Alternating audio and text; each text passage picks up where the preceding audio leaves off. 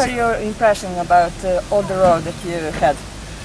You know, we've ridden from Slovenia, Croatia, and then Bosnia, and then here in Serbia. The roads are fantastic, you know. They're very different riding. You know, Slovenia and Croatia is very Mediterranean, you know, in the riding and the views and the sea and all that kind of stuff. Here in Bosnia and here in Serbia, it's very different. Mountain riding, it's kind of an adventure, you know.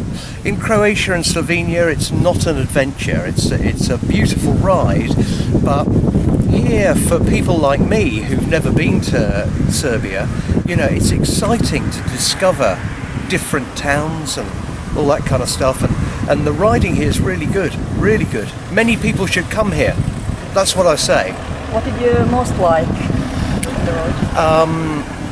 I most like the roads themselves, you know, especially in the mountains. They're beautiful, and the road surface is really good, you know. And also there aren't many cars. You know, when you're riding in Norway or Sweden or somewhere like that, there are many cars. You know, here there aren't. And also the villages are beautiful.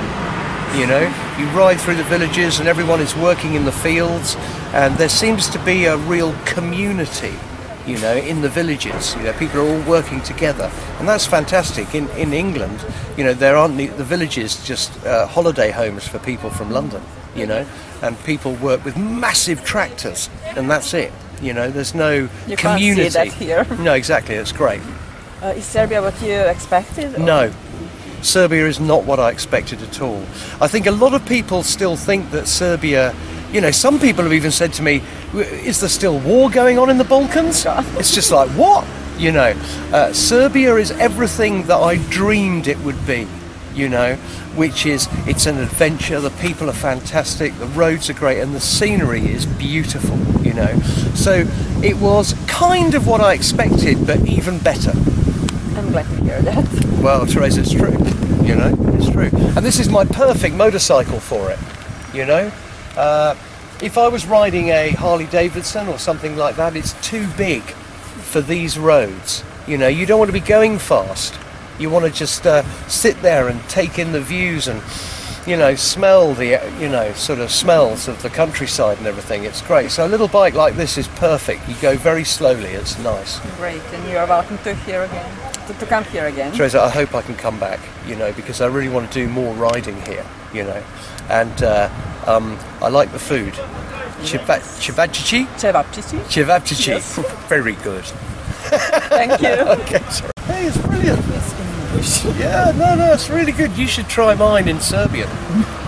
Yeah. Let's do one. Rachon. Dobar dan? No. Yes. Really? Dobar dan. Dobar dan? Yes. Yeah. That's it. Great. Good luck. Thank you so much. Your cycle. We're watching this mission when you are at your home. Yeah. And your collection. Collection. Yeah. But you said about something about Norton. Norton is your favorite. Yeah. I mean. Yeah, I have a couple of Nortons. I have 3 Nortons. Yeah. 3 Nortons. Yes. Yeah. This cycle is something much different than standard industrial design. Normal bike. Yeah. Very nice looking. From 1960. Yes. Yeah. Told me. It's good. Thank you so much, man. Lovely to see you. Take care. All right.